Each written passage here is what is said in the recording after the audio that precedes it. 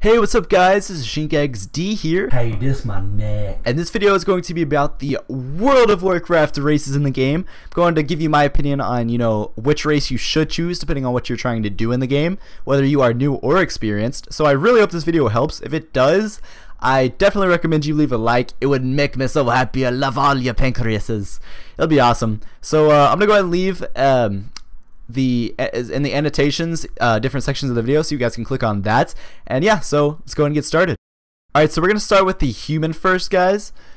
The racials include increased spirit, bonus reputation gains, 10% to be exact, increased expertise with swords and maces. They can break out of speed altering and trapping effects.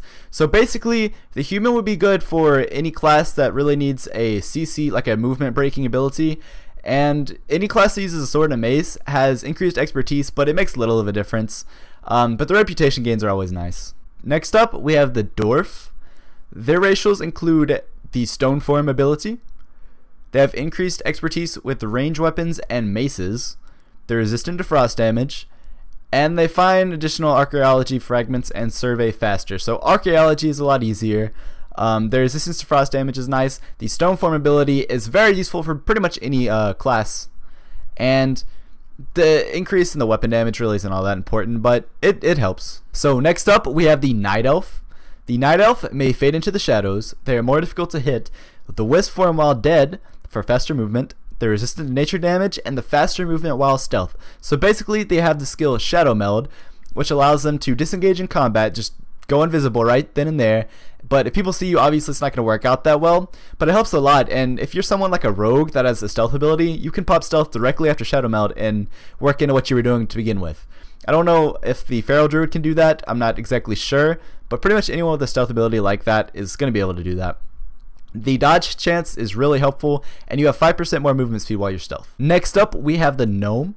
Their racials include escaping from speed altering effects, increased mana pool, resistant to arcane damage, the engineering skill increased, and increased expertise with daggers and one-handed swords. So they have a skill similar to the humans EMFH on a shorter cooldown that also allows you to escape from movement impairing effects. They're basically a freaking stealth the whole entire time. You're like a little ant playing as a gnome. No one can really see you, so perma stealth for the win. The resistant to arcane damage is really helpful. If you want to go into engineering, that helps. And once again, the expertise isn't all that important, but it helps. Next up, we have the Drainy Havlaha, which their racials include the jewel crafting skill increase. They may self-heal or others over time. They have a regeneration ability.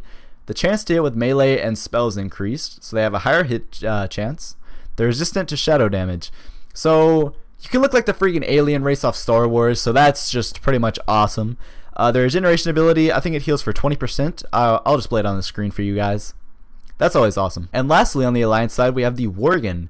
The Worgen can periodically move quickly. They have a higher crit chance, which is only 1%, not that big of a deal. Resistance to nature and shadow damage, awesome. Skinning skill and speed increased. So whenever you transform into your wolf form, you gain temporarily speed, and you can basically go into all fours as if you were mounting as if you were riding a mount at level 20, which is pretty helpful because you don't have to actually buy a mount. And you have a skill called Dark Flight, which gives you 40% movement speed. That is epic. So now for the horde side. First off, we have the Orc, which they may enrage to increase damage, resistance to stun effects, damage done by pet increased, and increased expertise with axes and fist weapons. Once again, the expertise isn't all that important, but it also helps. Their enrage ability increases depending on level how much it'll increase, but it boosts your DPS, so who the heck doesn't want that? I think the resistance to stun effects is about 15%. It just either lowers the duration by 15%, I mean. And damage done by pets, nifty. Next up, we have the Undead. The Undead can remove fear, sleep, and charm with their racial ability. They may consume corpses to regain health and mana with cannibalize. And they can drain health from enemies upon chance of attack. And they're resistant to shadow damage. Undead definitely have a super high PvP potential. I want to go ahead and point that out because of their CC removal ability, their cannibalize ability, and whenever they have a chance to heal every time they attack. And how many times does a hunter attack in 2 seconds? Like 9,000? Hint hint wink wink right there. Next we have the Tauren, the giant cow race. They may stomp, stunning nearby opponents. Their maximum health increased. It's increased by 5% to be exact. The herbalism scale and speed increased. That's always helpful. And they're resistant to nature damage. Who doesn't want 5% more health, AoE stun, and to be a freaking giant cow that can do anything? Alright, so now we have the Troll. The Troll has a Berserk ability, which increases attack and casting speed. They have increased regeneration. To be exact, you actually have 10% more regeneration, and while in combat, 10% of your health may be regenerated. Damage increased versus beasts.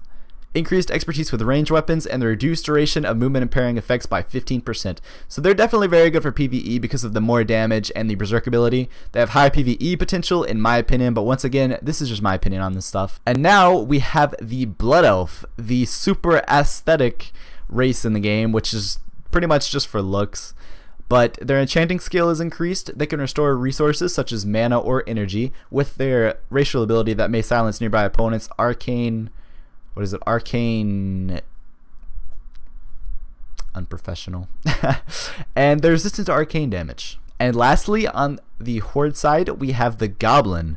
They can rocket jump forward. They can launch rockets at enemies. Those are two abilities which you have to choose between, one on cooldown. Basically, you have two abilities, and whichever one you use, both of them are on a cooldown, so keep that in mind. They receive vendor discounts, the lowest discount no matter where you are. And you can summon a personal bank. It's like a mobile bank for you. That's awesome.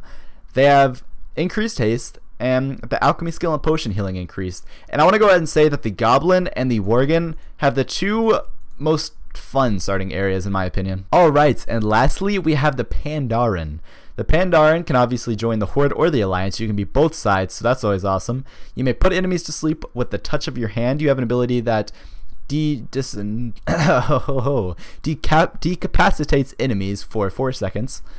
You have inner peace, so your rested experience lasts 2 times longer. You get more benefits from eating food. Your cooking skill is increased, and you take 50% less falling damage. Alright guys, so be sure to remember that no matter what race you play, they're mostly for aesthetics for most people, but some people like to go majorly into PvP or PvE, and some races give you better benefits than others depending on which class you play. So make sure to pick the right class. Races are very important, and they can help you out a lot in PvP and PvE, sometimes majorly, drastically, and sometimes not even at all. So it all just depends, and once again, this is ShinkXD signing out. If you enjoyed this guide tutorial, I will be making more of this for other things in the game. Please leave a like, and I'll be seeing you guys later.